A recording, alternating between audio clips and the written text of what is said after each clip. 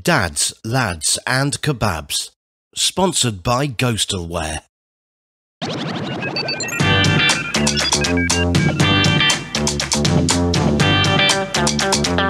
And now, it's Dads, Lads and Kebabs. Boom! Welcome to another Sunday afternoon show of Dads, Lads and minus Kebabs. No kebabs. No kebabs at all. Oh, I need that, don't I? Sorry. Oh, Hello. Sorry, I'm not even here. I'm not even with it today. I'm a bit behind. It was a bit of a rush job, actually, getting out of bed for 7:30 at night. Wow. It's crazy. Nah, not really. just cracking a beer. Is that a little can opener that has a penis to undo the bottle? Nice. I like that. It's pretty cool. Shit, KFC. It's fucking horrible. Have you just had KFC? Oh my god. How did you think? What do you think of it, Niall? Is it the one? Put it this way, I should have just cut out the middleman and put it straight into the toilet because it didn't really last very long inside me. So. Oh. Look, another beer again. Another beer. This is becoming a regular thing. Just getting loose. Just getting loose. Just getting loose. Before we get started, I do have to say a massive thank you for the great team at Ghostalware. Have not only sent me this. Oh, nice. They've sent me this beanie, but they've also sent me one in 4 different colours, as long as a snapback as well. So, thank you very much, Ghostalware.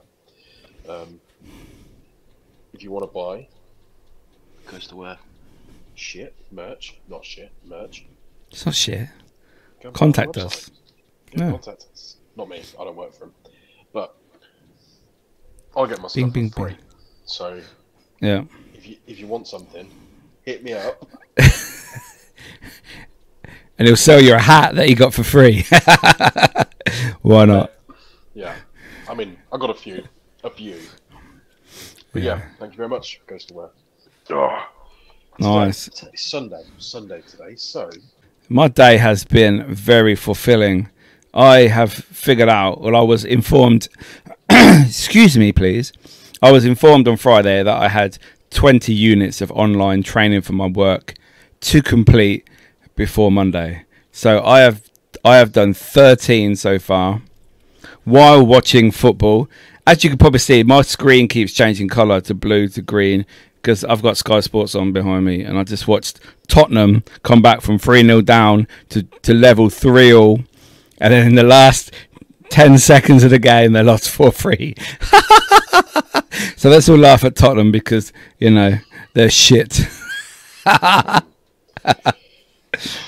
Yeah, sorry. I can't get into football like that. What's the matter with you? Oh, fuck. No, like, and I get it. You're not a geezer and all that jazz. What? That's just ridiculous. Why you shouldn't sit that close to your screen, mate. No, I don't when I watch it. It's just that I'm here for, you know, filming with you guys. So, yeah. But yeah. I just can't get into football like that. For me, like, don't get me wrong. I like football. I can play football. No. I like watching football, but I can't become one of them diehard supporters. I can't. I can't stay on top of it. There's not enough time in the world for me to stay on top of football. It starts when you're young. I don't think you can suddenly get into it just like the drop of a hat. I don't think it sort of works like that because you have to find your passion for when you're young and get taken the piss out of when you're young, when your team loses. You know, it's like a rite of passage. When you're young, we're not young. No, we are not. And then kids that used to switch teams all the time. I hate them. Just shoot them. Glories, get rid of them. what are they called? Yeah. Glory hunters or whatever. Yeah. I was always, I'm going to say I was always Man United. Like, I like them. But then for me that's because I don't know, I grew up around it. I don't know, maybe. Yeah. But for me, yeah, I mean, boxing for me, I stayed on top of boxing. I will say that. So Yeah. I stayed on. Yeah, for me that was a good one. Yeah. But Have you seen the recent social media videos of Mike Tyson sparring again? He's like 60 odd and he's a machine. There's no way I would ever want to be punched by that man. So is George Foreman. He is a beast. And he's older than Tyson. And look at him punching the bag. It's absolutely crazy how if you've got it, you've got it. You know, like these natural boxers are absolutely crazy. What do you think about the YouTuber boxing? That's getting bigger and bigger. Every couple of months there's an event with about 10 fights on. I think it's embarrassing. Do you though? Yeah. I hate it. What? I think it's fucking... Give me your reasons. Boxing over the years has been... There's been so many fighters coming up through the game that have come in, shook the whole game up and moved on. The problem is with these YouTubers, they're wanting to have a go at people that have trained their entire career to get these fights. And yet these YouTubers are coming in, because they've got a big following on one platform, it automatically gives the following of a younger crowd that don't really understand boxing, but they understand it enough to say, oh, I'm going to cheer on KSI, or I'm going to cheer on Logan Paul or Jake Paul.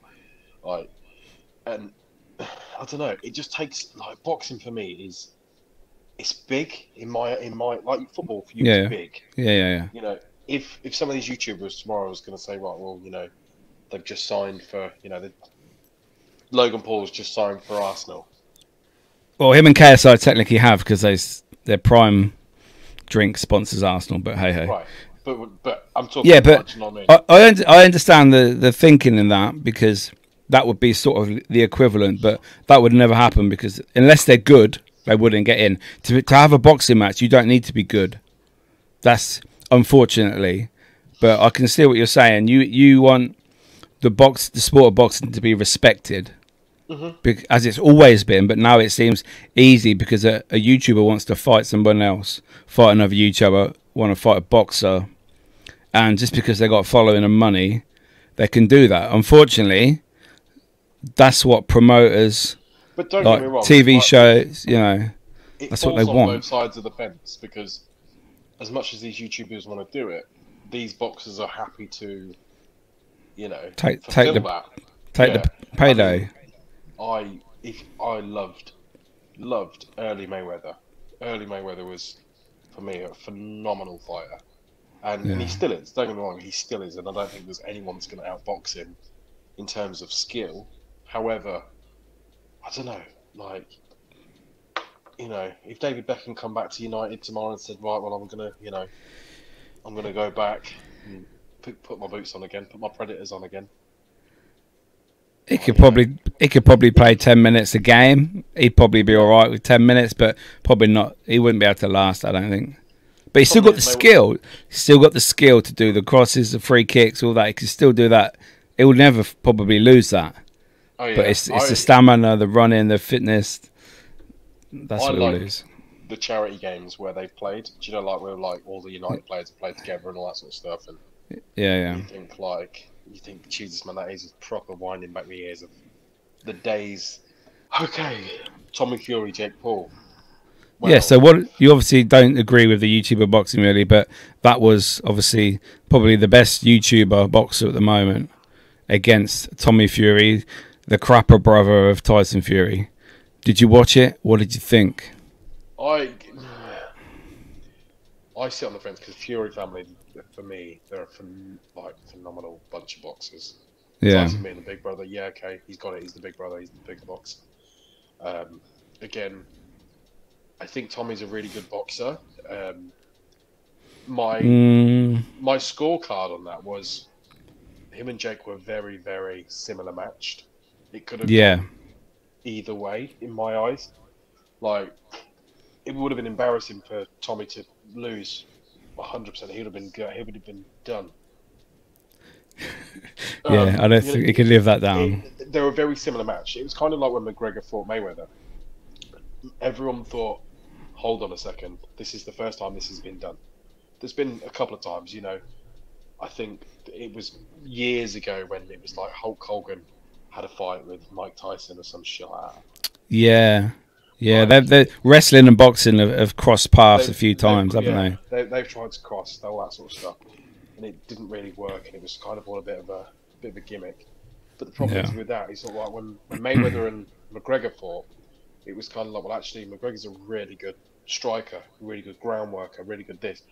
However, Mayweather's very, very quick, and yet the boxing for them was like, actually, McGregor had to be pulled back a few times to say, look, you're going over the top a bit too much.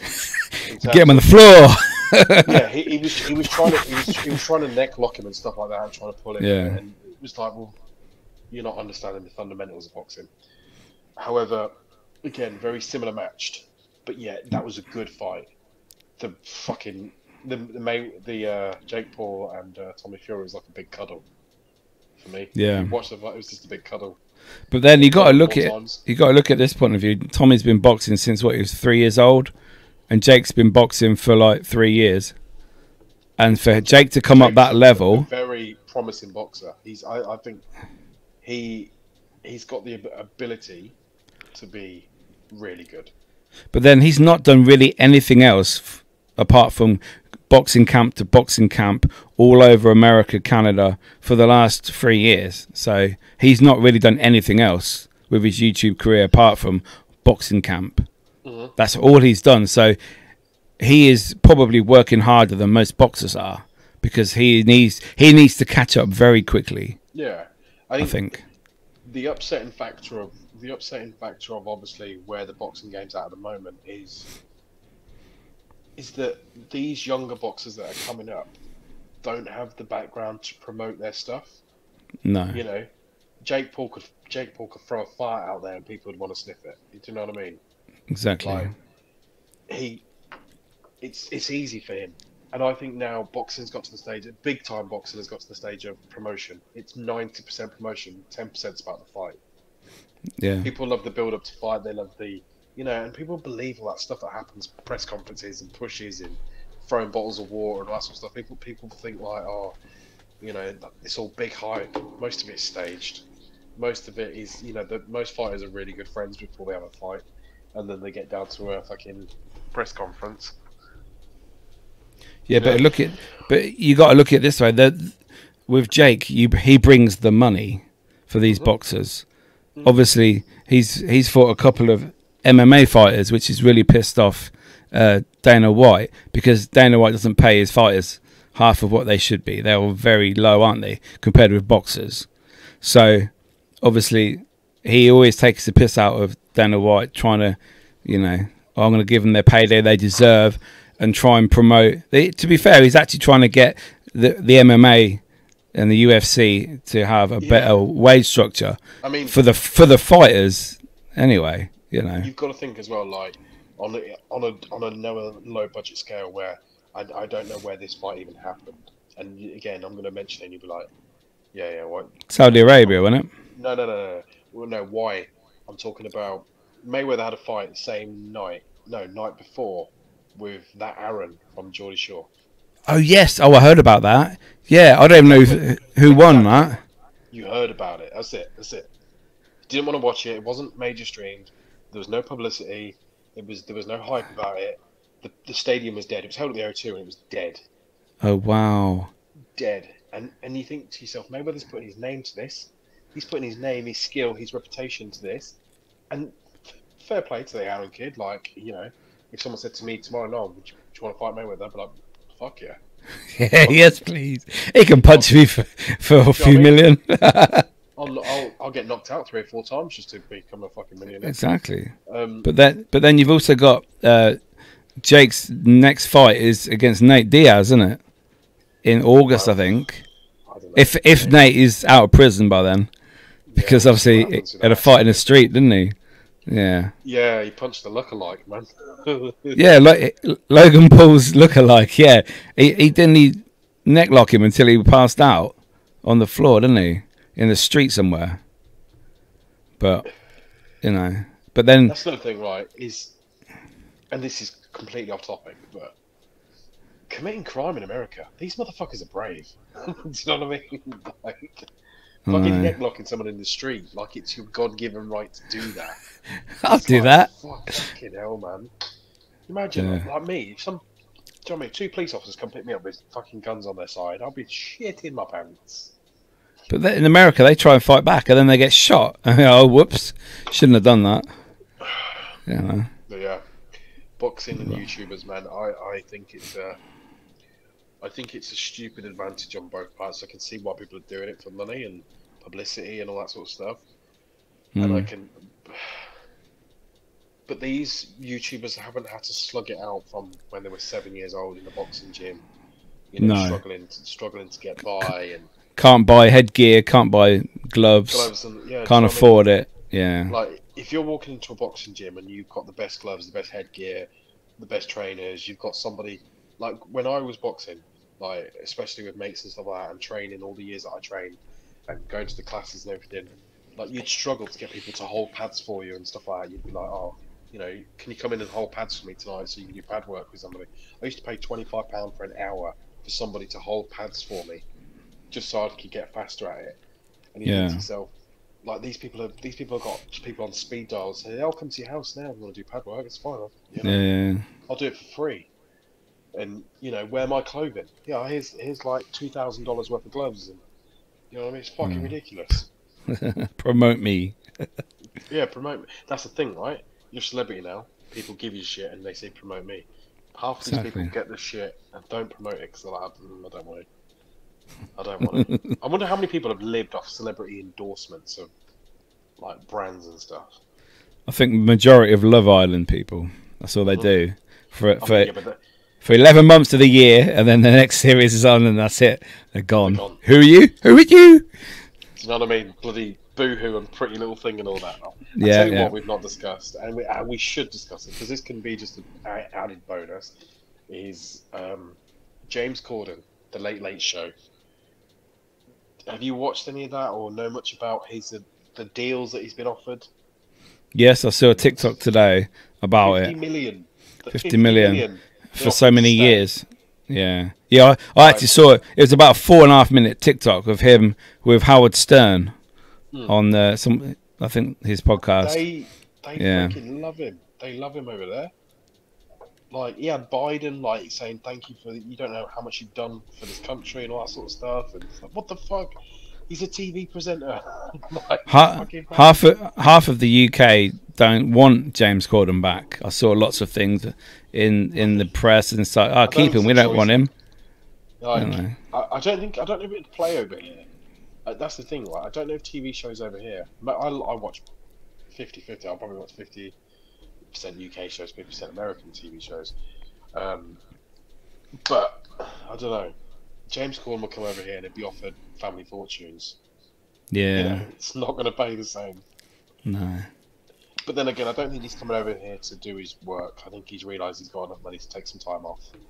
It's where he said him and his wife were deciding where he wants his kids to have their important years, like their teen years, finishing school, getting a job, college, and that. Where he obviously doesn't want them. I wouldn't want my kids in America. Fucking hell, it's crazy out there. You know, school shootings, police killing everybody. He wants to be able to go out for lunch with his dad, rather than booking months in advance. Or Dad'll be over in like 3 months' time. From what I've understood, anyway. So it's more of a family thing.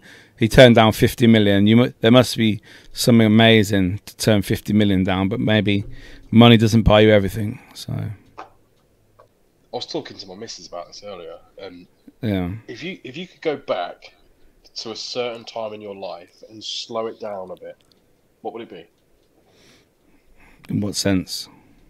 Just so you don't have to just grow up so quick. If you could go back to a certain point and you think, I could relive those couple of years and just take my time with it and enjoy it more, would it be? I don't know, to be fair. Never like thought about that. Years, your 20s? Oh, no. Maybe when my kids were little. Maybe. Slow them down a bit. or maybe not when they were so little, when they were like 5 and 6, maybe, so that you enjoy the moments, because now they're all old. They don't want to see their dad. They don't want to do nothing with their dad, really. You know, they don't need. They don't need us. You know. Does that apart from for money, lifts. Yeah, lifts yeah. Take me here, Dad. Can I borrow a £5? You know, can you take me there? How does that feel? Obviously, a lot of parents. That's a good thing. There's 10 years between me and you. So, I'm in the early stages. You're in the latter stages. And how does it feel for you knowing that your kids, not that they don't want you, but you're not their first thought anymore?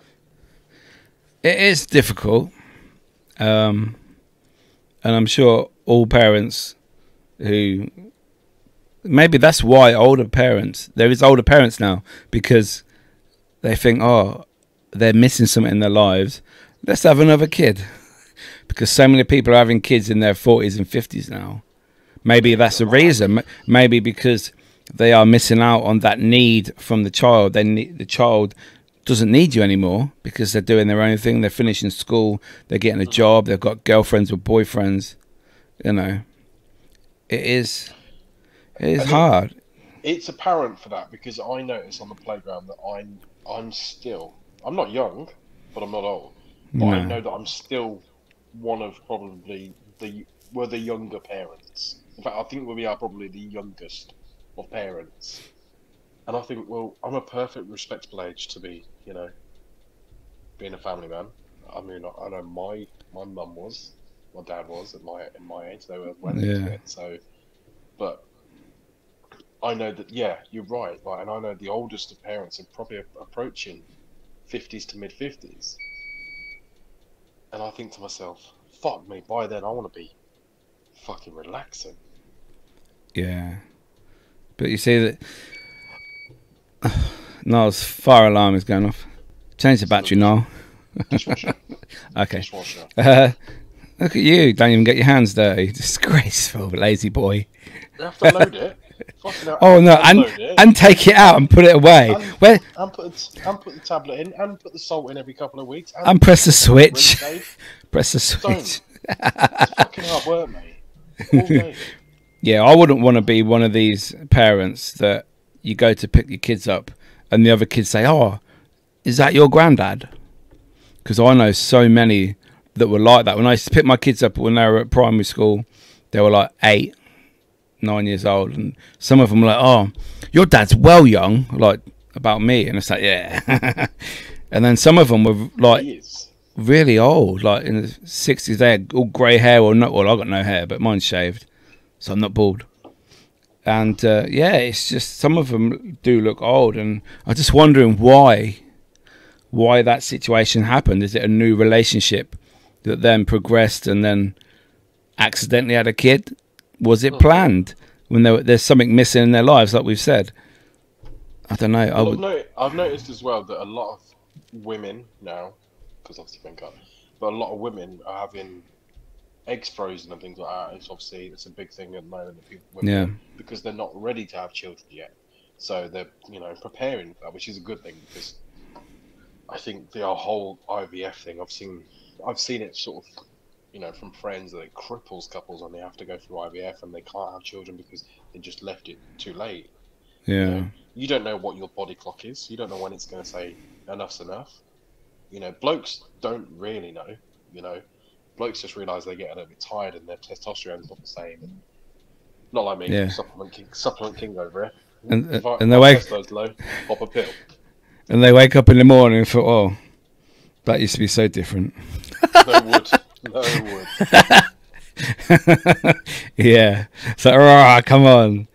Yeah, it is. But then they're again like, well, that's a bit weird. Don't fuck your mattress now. Don't fuck your mattress. I know. Do you remember the people that used to? There's so many adverts for male masturbation toys, and like in the old day, on every advert, even normal social media, you see adverts now, and it's like, how is that allowed to be on there? Have you got one? No, I haven't. No. I'll send you one.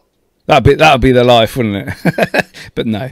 I mean, no. For me, Having a loving partner is the best option for that. Don't use your mattress or some lube in the middle of a toilet roll or anything like that. that's desperate times. Yeah, well, I've known people to do that before, but hey.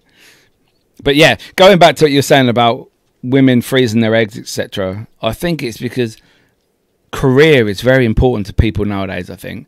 And it used to be you have to have a kid by the time you're 30 or your body clock is ticking. But I think now it's like 40 is the new 30 because their careers are going well. They're used to the money, their lifestyle. And so, I can't ruin that with a kid. Not that it ruins your life, but it changes your life. 40 is the new 30 are probably 40. You know, they're in their 40s, so look at us. You can say it, but your bones are not. Your bones are not. I hate 40. You got to remember. You look at. I always think of this. Look at your body like it's a car. Like, and if you're a 40-year-old car, you've got some miles on you. You know what I mean? Yeah. Take care of it. You've got to change the oil once in a while. And for me, like, that is so primal to my life clock. I don't know. You know what I'm like. I'm deep as shit. Yeah. In life, and my life clock to me is so important that I don't waste anything, because I have to have a reset once in a while. You know I do, because I get so bogged down in myself of what am I doing, where am I going, what's happening. I need to motivate myself, and I'm in that stage again at the moment. Just like you do it to yourself when you sort of regenerate yourself and pick yourself back up and change a few things. I'm a bit like that. Like I'm a bit like at the moment. I'm a bit like. So my health's important to me. So I'm dieting, I'm training, I'm pushing. I want to push quite hard. But then progression, and I'm like, I'm doing well. I'm all right. Financially. I'm all right. You know, got a nice house and car on the drive and all that sort of stuff. But then for me, it's never enough. I think I've got to achieve more. My mind just goes, you've got to do more. You can't stop striving. So it's always a weird place for me to be in, because I always have to say, right, have a reset. Think about where you are, think about what you want, think about what you need to do. Yeah. And then I start going again. But then you've done it many a times. Yeah, not so much anymore. I have like a goal. You know, there's many opportunities I've had in the workplace in the past year or so that I have sort of turned down because the money would be a lot better, but my life wouldn't. If that makes sense, it wouldn't be. It wouldn't be right for me. So, you know, the extra money would be amazing, and it'd be like, whoa. But I'm not going to enjoy my life. You have to. Money's not everything, and I think you only learn that as you get older. I think it's better to be in a good place mentally, a good place within yourself, within your home, within your friends and family. That no matter what money comes along. It's like, no, that wouldn't last. Yeah, it'd be good for beginning, but then, no, it wouldn't last, and it's not the best for mental health as well, because you're gonna dread doing things, you're gonna hate doing things, and I don't think you have to be content with what you do as well. Like if you're content with what you're doing now in terms of work, and you think, well, that's my work-life balance. That's one thing done. Yeah, I'm happy, and then you think, well, you know, I've got other sideline projects that I'm doing, and they're all flowing at a nice steady pace. I just think for anybody is always have something to strive for, you know, whether it be your body, your health, financially, even it just be something small, like as if a holiday, for example. As long as you're pushing yourself towards something, it gives you a reason just to keep going, keep carrying on, because it's so easy to get bogged down under any pressure. And the problem is, like I said, talking about mental health, is that blokes just don't talk about it. They just don't. No. I can talk about picking myself back up and saying that I've got to add a word to myself, but people don't really understand the backstory of that. Is actually the backstory of that is, you know, mentally you feel quite low. To get to the motivation part, you've got to go hit the bottom part first. To get back in the right direction, And the problem is nobody talks about it. No one talks about it. Fucking hell, like I've seen more men kill themselves recently because why? They don't talk about it. Suicide in men is massive. Exactly. They bottle it up. Oh, I'm fine, but I'm not. You know, it's yeah. You never see women commit suicide. Very rarely, unless it's for like young girls for like online bullying and stuff like that. But that's normally the only reason. Within the male species, it's different levels, different ages. Again, it could be bullying at school, workplace bullying. It could be like mental health issues throughout their life. So it's not just one sort of age bracket for men, is it? There's just so many factors. You're talking from the ages of 20 all the way up to 50 in men. That, yeah.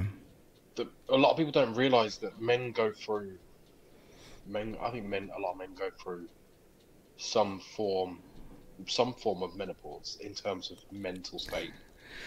We go through menopause. People always say that to me at work when I'm having a strop on and I'm moaning at people. I say, "Oh, you got the menopause is here," and it's like, "Fuck off!" I fucking hate that. Taking away from women, but I think men, for one, they let things get on top of them and they just build and build and build and build.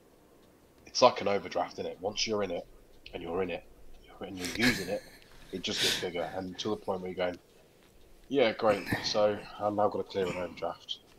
And the thing is, you're all like, you're getting paid and you're topping it up each time. You're building yourself back up. You're building your spirits back up. But yet, all the mental stuff is still sitting at the bottom. Yeah. So you're still down there, even though you're trying to. And before you, men don't realise is that you've got to deal with the stuff at the bottom first before you start trying to, rebuild in that sense. And it's a sad factor because it's so difficult. Like even for me, I don't discuss things. Not even with my wife. Sometimes I don't discuss how I'm feeling. To be honest, I don't think you can always discuss it with a woman anyway, especially not your partner. I don't. I mean, obviously, you'd like to think you could, but there's some things as a woman that they won't understand. Because obviously, same as we won't understand some aspects of the woman's brain. I think sometimes you just need even an outsider, a male person you don't even know, maybe. I think that's why a lot of people go to counselling. Because their friends take the piss, or they just don't understand and they're not really helping, and it just gets worse. I think someone who's like an outsider, someone you don't talk to that much at work, build a new friendship. Go for a coffee. That's the thing, right? You don't know. I think as a bloke, I mean, I wouldn't really know who to talk to. Depending on what it was. Where do you bring it up? Where do you bring that context up and said to your mate, I just want a bit of a chat. Like I'm just feeling a bit shit at the moment. And how do you bring it up as well? Approaching that it sounds easy. It sounds so easy saying it, but it's not. Not when it's a friend that you haven't spoke to in a few weeks because you've both been working and this and that, and you're not checking in on each other, or it's different. It's so difficult. Like women will just have a chat. They'll have a cup of tea and have a chat, or they'll message each other and whatever. Or women will talk to other women very easily, or they'll post about it and shit, and I don't know. A man would he'd feel like you said, he'd just feel like a bit of a dick doing it. Yeah, they would. You see quite often posts on Facebook from women, and they say, "Oh, I'm going through this," or I'll message you, hun. Oh, I hate that. I hate that word, hun. It's like, wow. I'll message you. I'll PM you, hun. Yeah, and there's certain people that do it quite often, like every month. It's like, go through a breakdown, which there might be, which is fair enough, but normally a week before payday. Yeah, that's all of us. But then it's like, they're not happy again, and it's like the same people message, I'll PM you, and it's like, okay, like they may be going through some real shit, but I don't know. It is You know what I mean, don't you? Yeah. And Yeah. I'm gonna be a bit controversial now, and there's somebody very not I don't know, someone I know really well, but like people that post their relationship drama on Facebook and places like that. They're Like, good. I'm talking in detail. I'm talking Mm. like proper detail. And these couples that split up and get back together, you know what I mean? Like they're fucking playing tennis. Yeah. Like, and they post all this shit, and then and she's like, "Just leave him, He's no good for you." And then she's Yeah. like, "Yeah, it's all about me and my girls now, and I'm sorting my life out, and I've washed my hair, and I've put the washing on." Yeah. And then you see, oh, we're back together now. He got his cock out, and everything was fine. You know? He put his dick in the letterbox. Yeah, everything's better. Yeah. Happily in love and better than ever. Yeah. Until next week when it's back on Facebook. I know we have our problems, but let's just fuck off. Like the kind of people that check in at A&E. It's like, if you're at A&E and in that much fucking pain for whatever reason you're at A&E for, why are you checking in? Yeah, I would never check in. I'd take a photo first and then put it up. I would. You can't check in without a picture. No, I would do that. I'd put a picture up. They'd be like, look where I am. I want sympathy. Ask me what's wrong with me. Come on. But you know, I'm just an attention seeker sometimes. You got to have a bit sometimes. Now you can't just, you know. It's My not. days are done. It's up to me. It's up to me. My days are done. Like, I have gone over, because now I get memories of Facebook, because like a lot of memories are over 10 years old. Yeah. Oh, cringy, like cringe stuff, and it's like, who the fuck was I? Just a dickhead. But it's molded me, right? It's molded me to who I am. It's molded you to who you are. I mean, I seen a picture of you the other day when you just had the goatee, no long bit. Oh, the old thin Craig David goatee. Yeah. On my way, and I was just like, but yeah, I don't know. Times for me, again, it's just another chapter now in my life. It's just that little bit of fact. I'm getting older, but still, I don't know. You've got good things to look forward to. Mm-hmm. You know, young marriage, young child. You know, the only way is up. New house. You know, life is good for Niall. Baby. It has its challenges. Don't get me wrong. And then, because I was talking about especially money, right? Money, everything goes back to the fucking coin. But money's never enough. No matter how much you've got, it doesn't. And I chat to my wife about this now and again, because obviously I don't deal with finances. Everyone knows I'm financially free. I'm not rich by any stretch, but I'm you're not allowed. Not allowed. Oh, wifey won't let you. It's a good thing. It is a good thing. Yeah, because you can blame her for any issues. Pretty much, yeah. It's not me. Not me. I'll buy what I want, and then until I'm told off, and then I'll stop buying. Yeah, you keep going until you're told off. My problem is, right, I do everything I need to do during the day. So I work all day. I exercise in the morning, do the school run, just clean the house, sort of wash, all that jazz. Then I work all day, and then after work I do a bit more training. And after that, it's like sometimes I can have a nap about 4 or 5, just for like 20 minutes, half an hour, and then I'm like, I'm going again. I can go work out again, or I can do something. Reset button. And then my problem is I stay up late in the night. And when I stay up, I start looking at things to buy. I'm like, Facebook adverts, Instagram adverts, shit on TikTok. Do you know I told you about those pallets?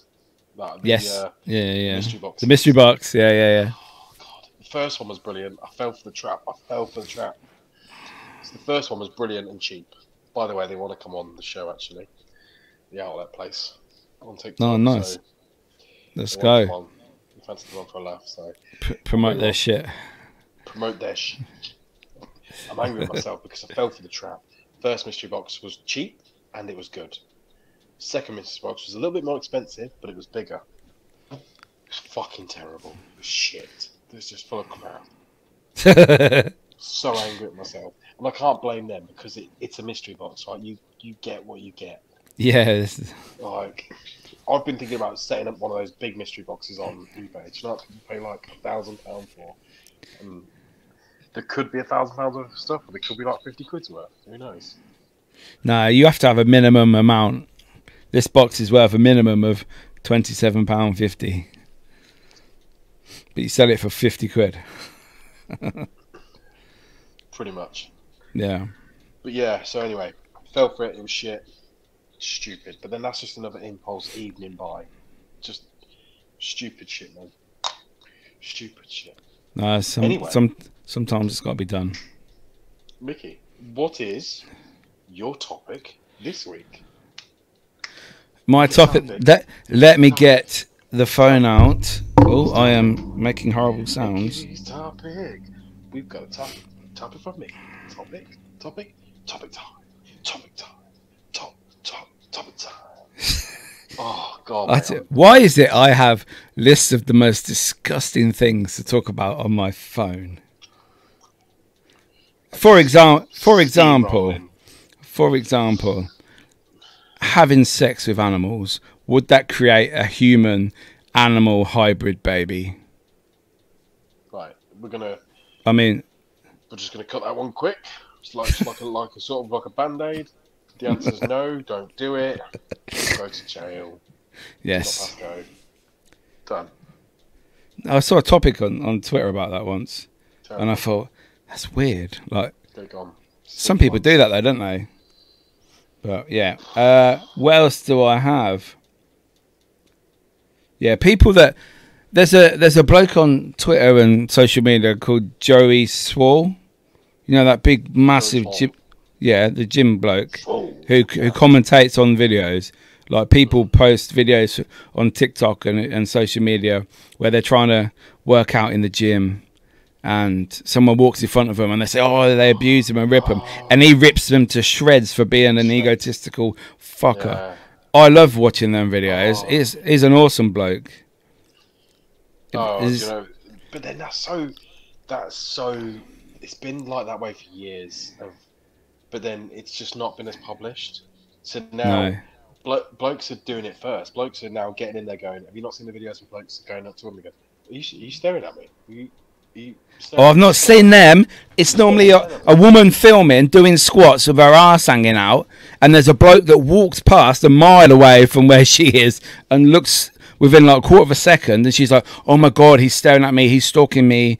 Oh, let's get this man cancelled, kick him out the gym." And then obviously it gets back to Joey, and it's like, "Fuck off, you're filming, anyone can look anywhere."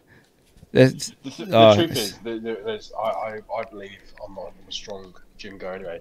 So the gym etiquette is nobody's looking, and if you are looking, they're not regular gym goers. They're just the problem is it's so half and half this day and age. It's so different. The gym's not what it used to be. It used to be, if you was a gym goer, you was a gym goer, and you was a dedicated gym goer, and you did what you did. You went there and you got on, and you had friends that went to that gym, but you weren't friends outside the gym, and all different kinds of stuff. But now it's kind of, especially, I mean, I'll go Virgin. So you know how pretentious it is. I used to like going there, but then it got too stupid for my liking. Got half the people there that are, they enjoy going. They make full use of everything, and they just go there to train. You've got the major demographic is I'm not massively in shape, but if I go to a better health club, because it's classed as a health club and not a, like a rough and ready sort of gym, musclehead gym, people go there because it's comfortable. It's more comfortable to be there because everyone's in the same condition. Like, even all the classes are in the middle of the building. Yeah. My thing is like, if you're going to the gym, right, you just go and do your thing. Like, it's become too much of a fashion show. I mean, honestly, like, gym trainers, gym outfits now. People pay hundreds for gym clothing. I Hundreds. know. I'm guilty of it. I've got like 150 quid trainers that I wear to the gym, and I'm thinking, Idiot. but for me, I get used to it because I run. So that's my excuse. And I'm sticking to it. You can't tell me what to do. You're not my real mum. Yeah. But yeah, so I for me, yeah, I don't know. I get it, like, and I get why people are pissed off because, like, you know, especially if you're a regular gym goer and you do take care of yourself and you want to film your progression, which is fine because blokes film the progression and there's form and everything else. I've seen people get praised. I used to. I made TikToks in the past when I lost a few weight loss journeys. I've done videos, but if someone walked in the way of me recording myself, I wouldn't then abuse them and then moan at them. I'll be like, "Oh, sorry, you know, I'm just trying to film myself," in case they said something. But no one's bothered in the gym. They're not bothered. It seems to be the other way round. Like, especially with the social media thing now, I have no issue with people filming, taking pictures of themselves, because, like you say, progression is good to see how you're changing, your body shape's changing. And the only way you can really do that is maybe doing it in the gym, but then you might be filming your exercise to see how your form is. You might be showing it to someone else, say, "Oh, your form's a bit, try this, tweak this a little bit," and you'll see better results. So again, that's a good part of filming.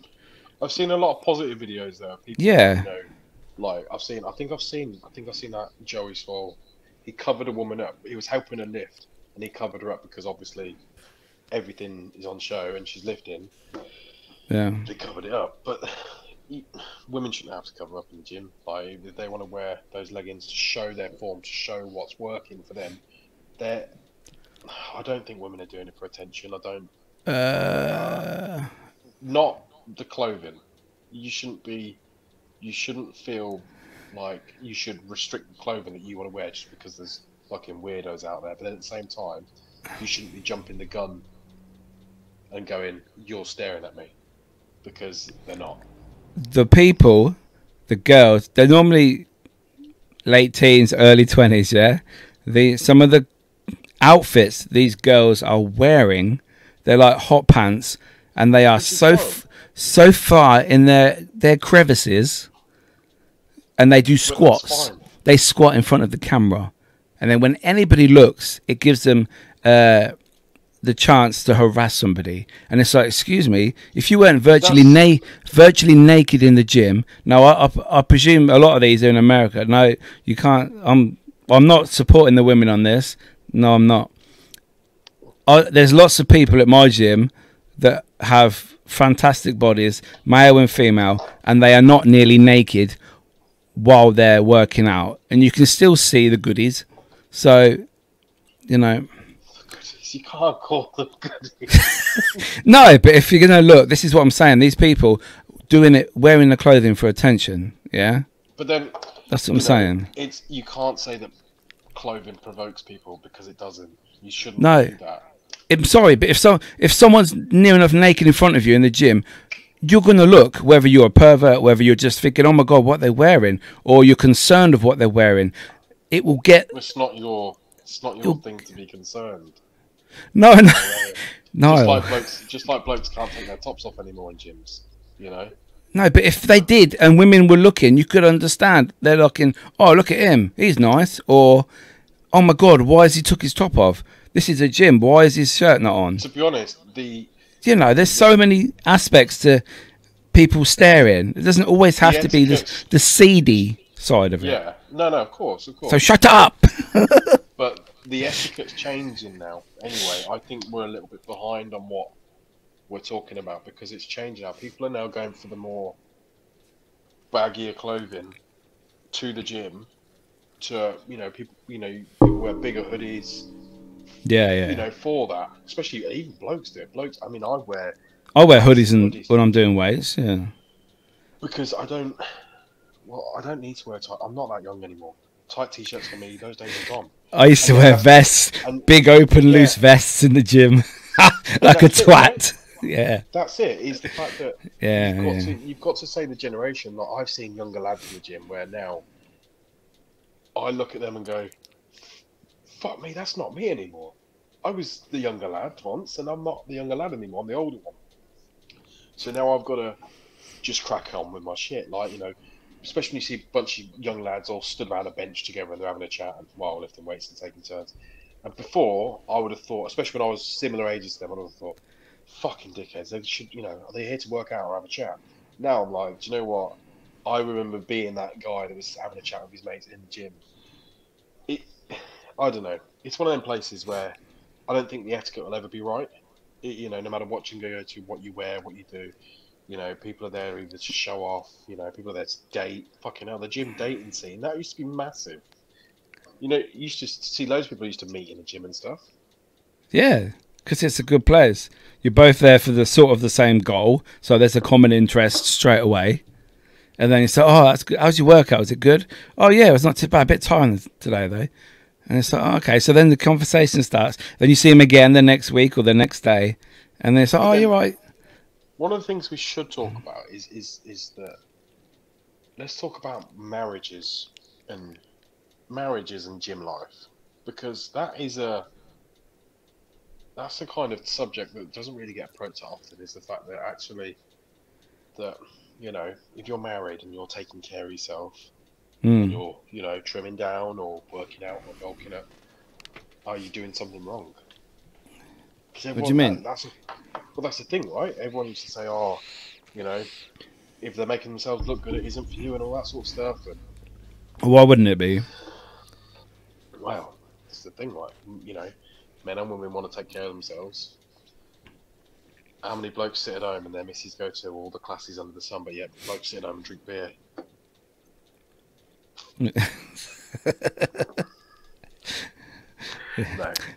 Wink, wink. I mean, I go, oh God, I love the gym. I love it. I need to find that love again. I've been like maybe 4 or 5 times this year. I was listening to something the other day, and it said the best thing you can do is set a date in your calendar. A date of, I've got to meet that date. Like, this is a big date. Whether it be a year from now, and you say, right, you know, I don't know, whatever today is, the 29th of April or whatever, 30th of April. What's the date? 30th. 30, yeah. 30th of April next year, my life is going to be in a completely different place. That's my clock. A year from now, I want to be progressed in many different areas of my life. I want the date in a year from now, and that plane's gonna leave whether I'm on it or not.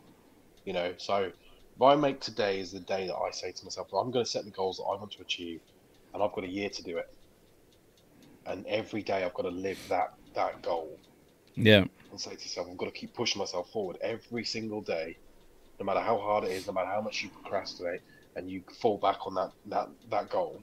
You've got to, you know, a year from now, you're going to know that day because it's on your calendar, and it's either going to be you met the goal or you failed.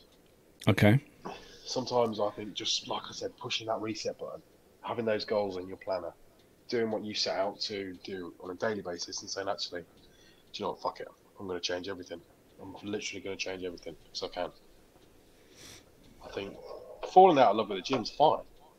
Just don't fall out of love with yourself to do the gym. You know, hating the gym is probably one of the best things you can do, because as much as you hate it, you still got to go there. And the more you go there, the more you think, well, actually, I'm going to just go in, do the shit that I've got to do and get out.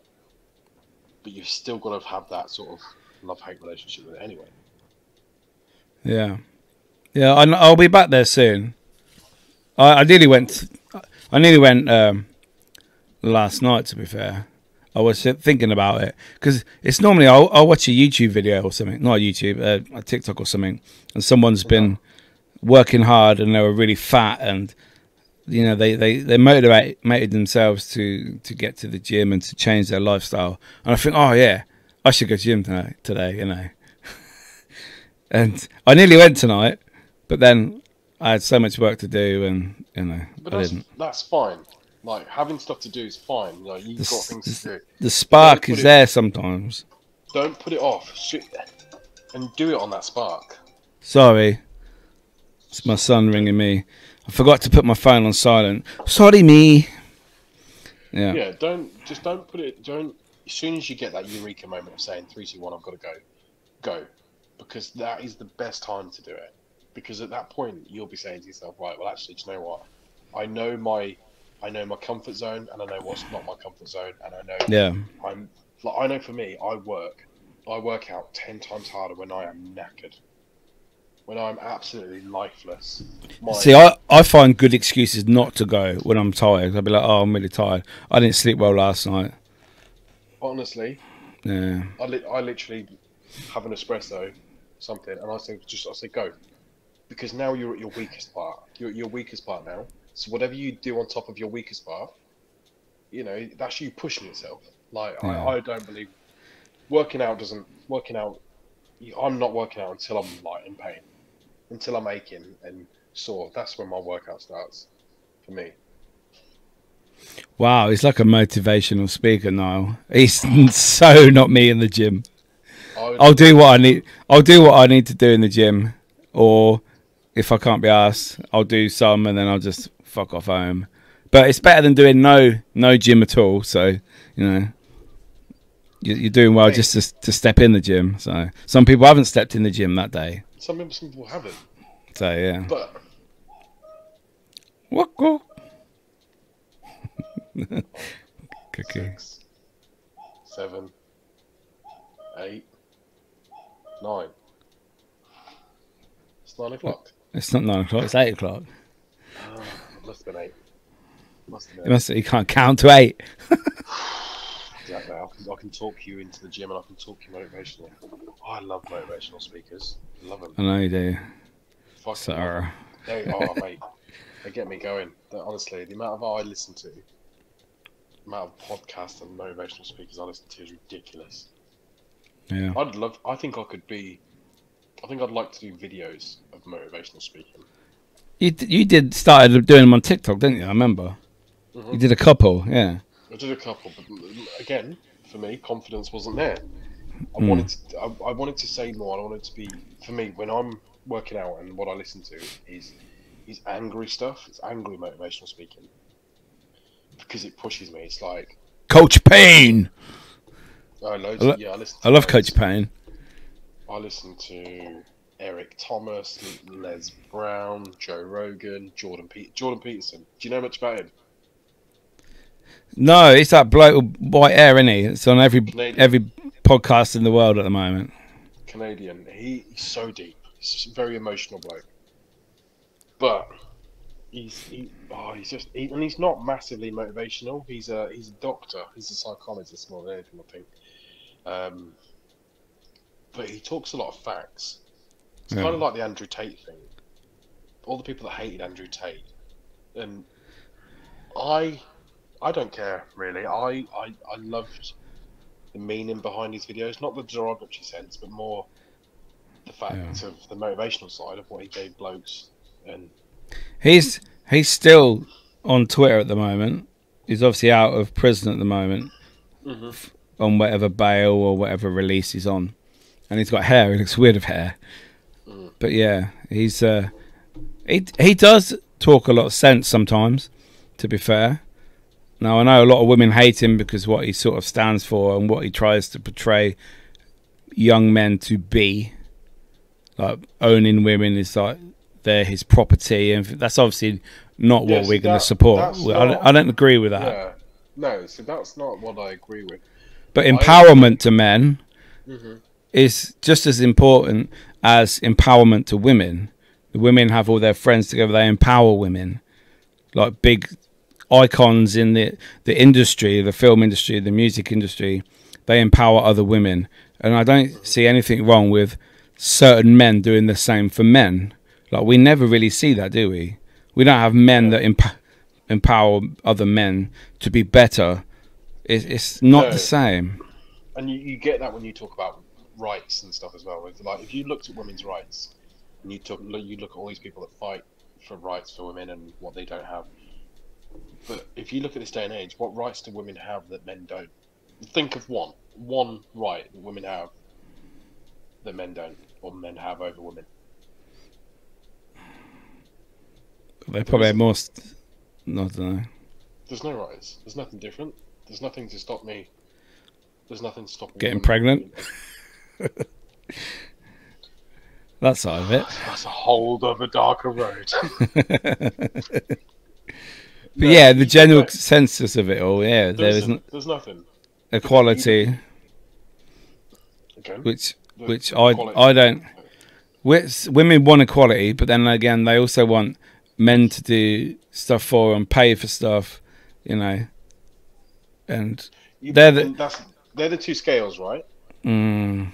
Yeah, I'm not going there. Yeah, no, but they're the scales. Yeah. Right? You know, you're wanted on certain aspects, but then these aspects you should fulfill them. Same as a male role. Male role is expected to provide and to put a roof over their head and to work and do this, do that, and then come home and be the perfect husband. But then I believe in balance.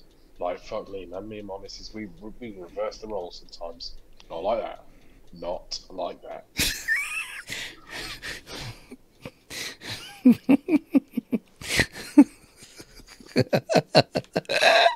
Oh, what's the strap?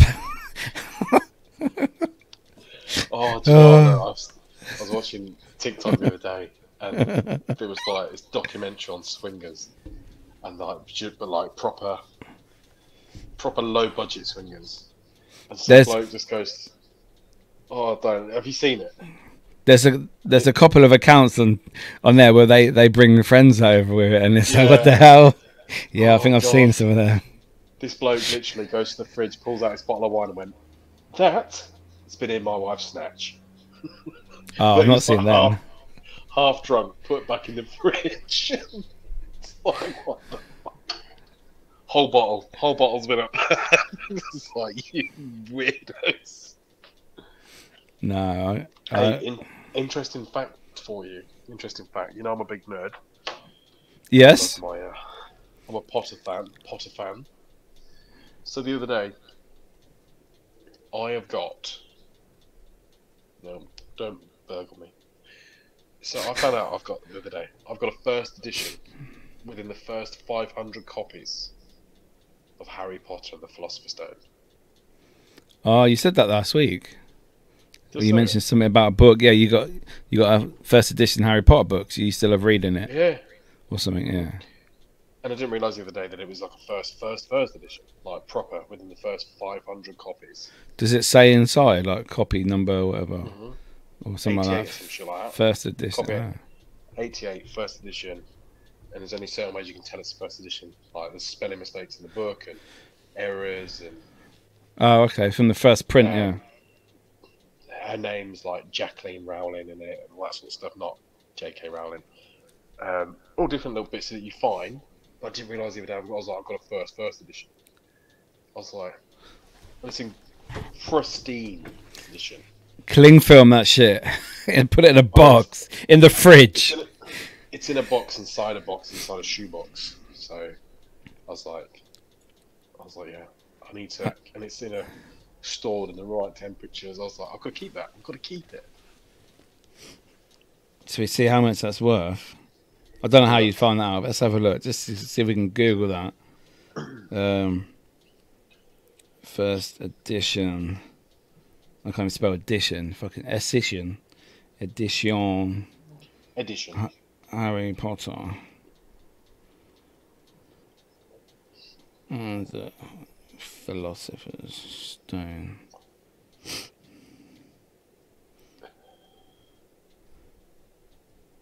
How much is it worth? We're looking at here 8 grand, 18 grand, 17. Wow. Yeah, so thousands. Yeah, that's if you have it scored and everything and all that and valued and I'm not yeah. No. I think for me it's more I wouldn't sell it. I wouldn't fucking sell it. I remember getting that book. So I wouldn't sell it.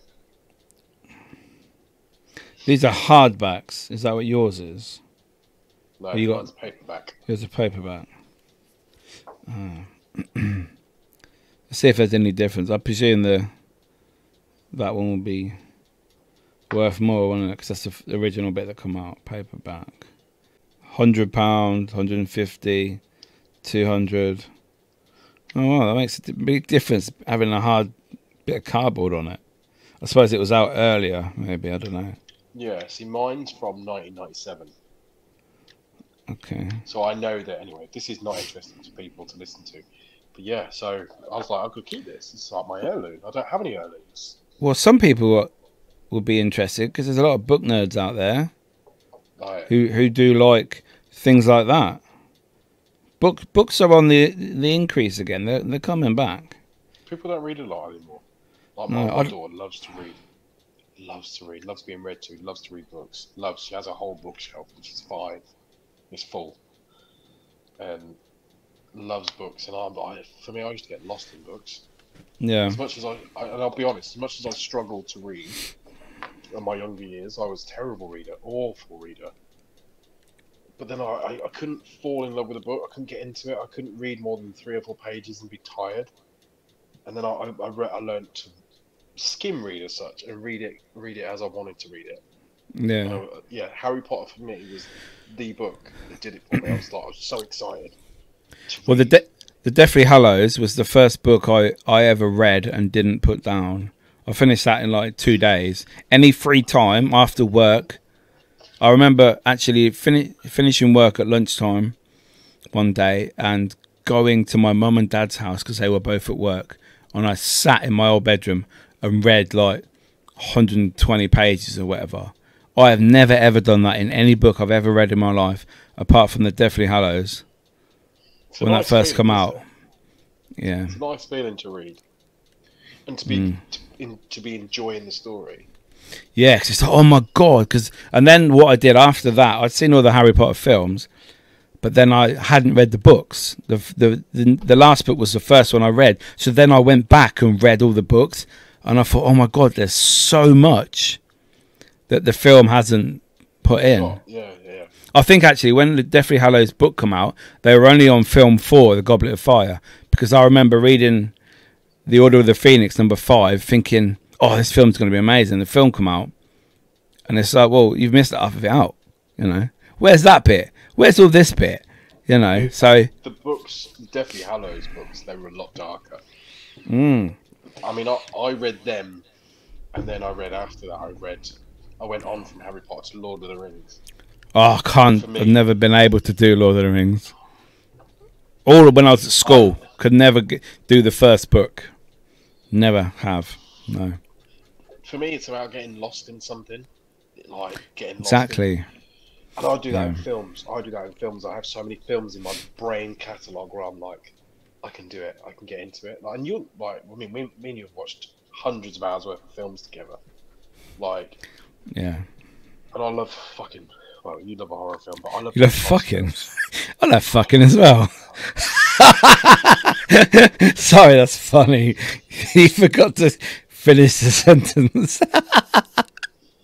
Oh, dramatic pause. Sorry. Yeah.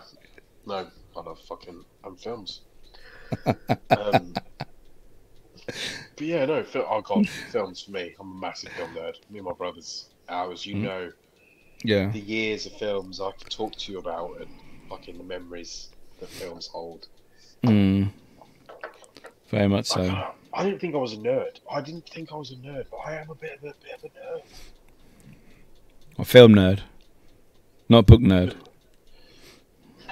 No, because as I get older, I want to be more. As I get older, I can appreciate. Do you know those eclectic old guys that like to read and sit in their chair and be quiet. They gain knowledge and wisdom that they can pass on to their children and grandchildren. My mindset now is, the more older I get, the more I want to learn. Like even now, I look at courses that I can do, and even at the moment, that's another thing again in my expansion of myself is, I'm looking at things that I can do. I'm in what area I could do something, a new knowledge that I haven't got. Like I'd love to be able to speak more languages. I'd love to be able to speak different languages. Yeah. I used to do that. They used to go up W.H. Smith's, and they used to have, you remember them, I don't know if it was a CD or something, you used to get a pack with the notebook, with the book that goes with the CD, and then you plug the CD in and you'd repeat, and it'd go through the book in stages that the CD information is, I think No, I got the fluent in English. Yay! Yeah, I got the I did German at school, so I thought I was going to get German. I think I got the Spanish one to try and help me, and then I thought, oh, I'll try the Italian one, and that just it didn't capture me, if that makes sense. You need something, whatever it is in life, whatever you want to do or achieve, it has to capture you on a different level to everything else. It's got to stick, yeah. It's got to stick. Otherwise, it's not good. You're going to get bored, and it becomes, ugh, I hate doing that. And then you just don't do it. Numbers never stuck. I was good I'm shit at maths. I was shit at maths. I was good when I was explained to. Somebody had to explain it. I used to sit next to people that would be given something, and they'd automatically do it. For me, someone had to explain the reason behind it, and then I'd understand. Yeah, really why this in depth. Why this Once I've got equals something, this. I've got it. Yeah. Do you like things like fractions and all that sort of stuff, and algebra and all that? For me, it was like the only numbers I need to know are adding, subtracting, taking away, all that sort of stuff. The basics. Yeah. And then when I got older, I started talking about percentages. Now I understand percentages of percents and interest and all that sort of stuff, and I get all that. And that's all maths, right? But for me, it never. Even now, it doesn't stick. Someone can explain my mortgage rates to me and how much I owe the bank, and how many years. And oh my god! In my head, I'm just going, yeah. Can I have the keys now?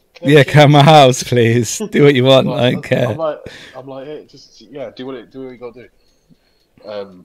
So for me, maths doesn't run for me anymore. So, but anything else, I'm interested in, like older stuff, history again. Fuck me, man. Discovery Channel for me is like a bit of it's like an up and down learning curve. I could pick any random thing on Discovery Channel and start watching it. Yeah, that's because the brain is always there to learn more, to expand. So, but it's just whether you choose to take that jump, whether you can be bothered, whether you have time, whether you have the accessibility to actually do it. Yeah, you have to be bothered. You've got to want to do it. Because if you're putting yourself under the pressure of doing something you don't want to do, then don't do it. Like, don't be doing it. But yeah. Well, fucking hell, we've rambled on for an hour, people. Thank you for listening. Over an hour. Show of Dads, Lads and Kebabs on a Sunday afternoon. Quite a light episode today, really. Quite nice. Yeah. Quite chilled out. Maybe we'll start doing this. We'll call it the chart episode, and we'll have the upbeat episodes. But we spoke about a lot. We've covered a fucking lot from where we started. Yeah. But again, another show, another week. Episodes are out on Monday. Yeah. Thank you, everybody, for joining us for another show of Dads, Lads and Kebabs. Deuces, motherfuckers. The Dads, Lads and Kebabs podcast is available to listen and download on Spotify, Apple Podcasts, Amazon Music, Podbean, and all other podcast platforms.